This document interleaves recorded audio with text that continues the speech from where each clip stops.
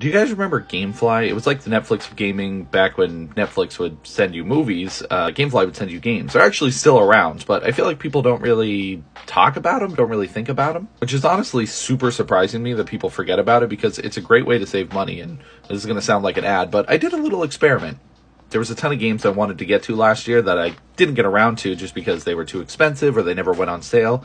So I decided to get GameFly for 1 month to see how much money I could actually save by getting these games that I probably would have got anyways. So I decided to do the 2 games at a time plan for $22.95 a month.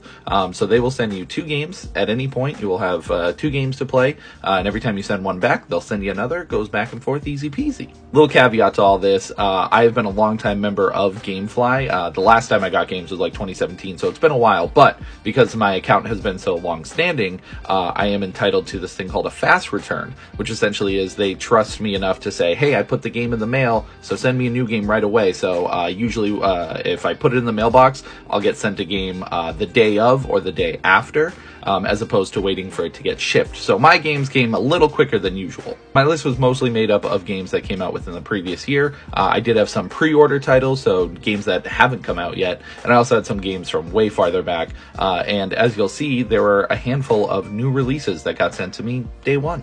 Okay, I made you guys wait long enough, so I'm going to show you the results, the games I got, the prices that they go for, how much total money I saved, and then pros and cons at the end of all this. So check it out.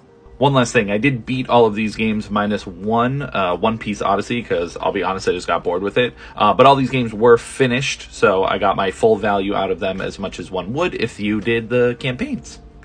Yeah.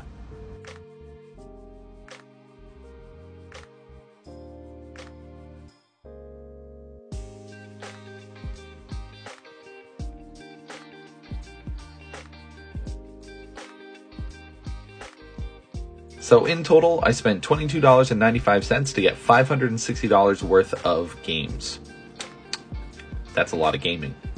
Technically, Dead Space and Martha's Dead haven't showed up yet, but it fell within that 1 month time frame, so I'm going to count them. Personally, I find the 2 games at a time to be the most bang for your buck. As you finish up a game, you can send it out and start a new one, and you kind of got a good flow going. 1 game at a time is okay, but it just takes a while to get those games. So if you're trying to get the most out of it, and you're relatively quick at finishing games, 2 games at a time is the way to go. As for cons, they never really sent any of my top level games.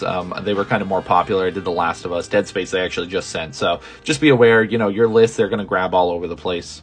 Overall, a great experience. Feel free to ask me any questions. I'm more than happy to answer. But GameFly, absolutely worth it.